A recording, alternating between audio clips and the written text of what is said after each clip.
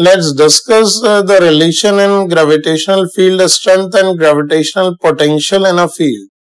We can simply state by the definition of potential at a point, gravitational potential at a point, that it is the work done in bringing a unit mass from infinity to a point in the gravitational field.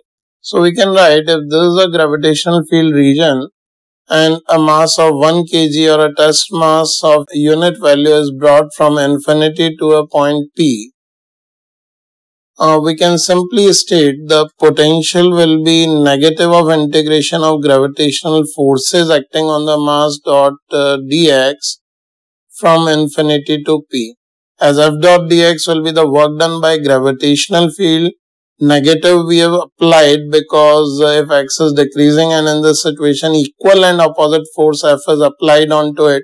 So there is a work done by external agent in bringing the unit mass from infinity to this point, and we can simply write for a unit mass, by the definition of gravitational field strength, force of gravity is equals to G vector, which we already studied.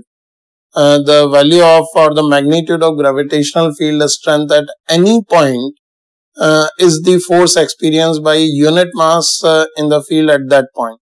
So we can simply write the potential at a point, we can write as negative of integration from infinity to P G dot dx. This is the way to calculate the gravitational potential at a point if the expression of G vector is known in the surrounding region.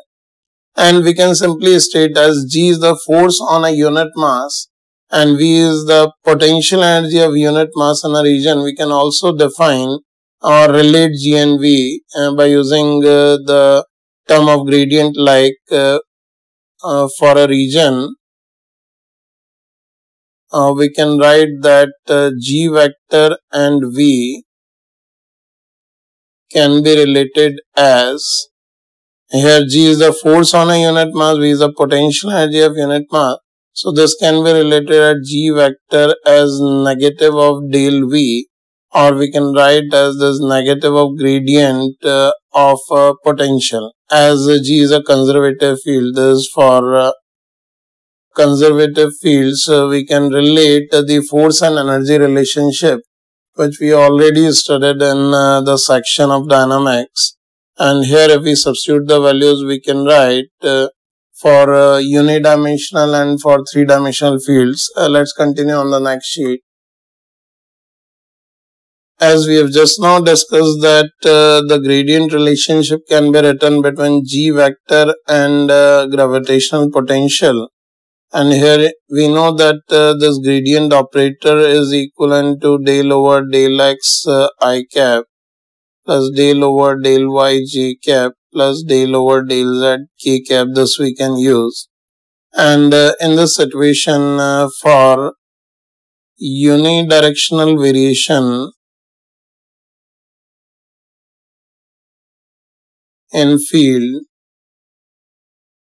here we can use directly if only say along x direction G is varying. So G can be written as negative of dV over dx I cap, as it is only varying along one direction only. So we can write that if we plot a curve between gravitational potential and the position, so we can write that G vector is the negative of slope of curve of potential versus position. So whenever a curve is plotted in gravitational potential and position, the negative of slope at any point gives us the value of G vector. And for 3D variation in field, we can directly use the gradient operator here. So in this situation, G vector will be given as negative of del V over del x I cap plus del V over del y j cap plus del V over del z k cap. This is the expression we'll use for three-dimensional variation in gravitational field.